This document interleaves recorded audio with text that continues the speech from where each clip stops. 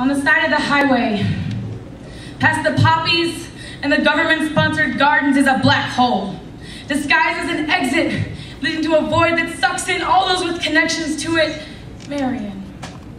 Where shame snakes through the cracks in the sidewalk, there's trash, littering the loud of town hall, there's trailer trash, white trash, redneck wedlock, welcome to Marion. I say I don't belong in this little hick town, as if my forefathers aren't buried in a cemetery on the hill that lies adjacent to the crumbling textile mills where they worked for 200 years to support my family. Those buildings have no support. Cascading bricks and broken glass glistening like the empty windows on Main Street. There's a bridal shop from the 60s, displaying dusty dresses dripping silk and cobwebs from the bodies of forever frozen mannequins. The mortuary is one of the last places still doing business, processing bodies like library books, because that establishment was abolished too. It's a ghost town. Marion. My daddy named the car wash on South Street.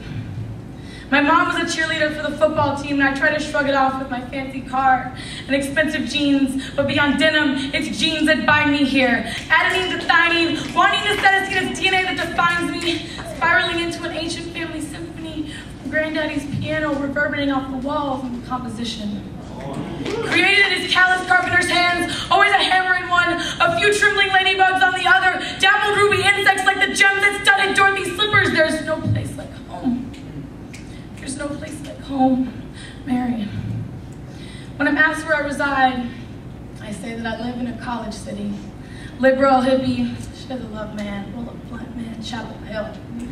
Apple Chill, Festival in Franklin Street, making progress in NC, so I'll gladly lie and say that I don't come from pastures and hay bales. Though desperate for detachment, I still belong to truck beds, torn overalls. Community college, it'd be dishonest to say that I don't love this place. Confined by limestone and misunderstanding is a town on the side of the highway where people still sit down to dinner, gravy, cornbread, thank the Lord, respect your elders, yes ma'am, no sir, Mary.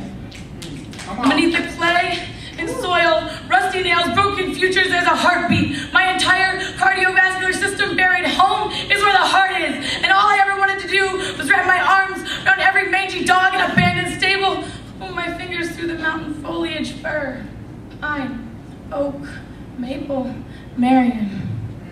Hicktown, forgotten town, hometown, everybody comes from somewhere. I just happen to come from nowhere. But one thing I know is that there's no place like home.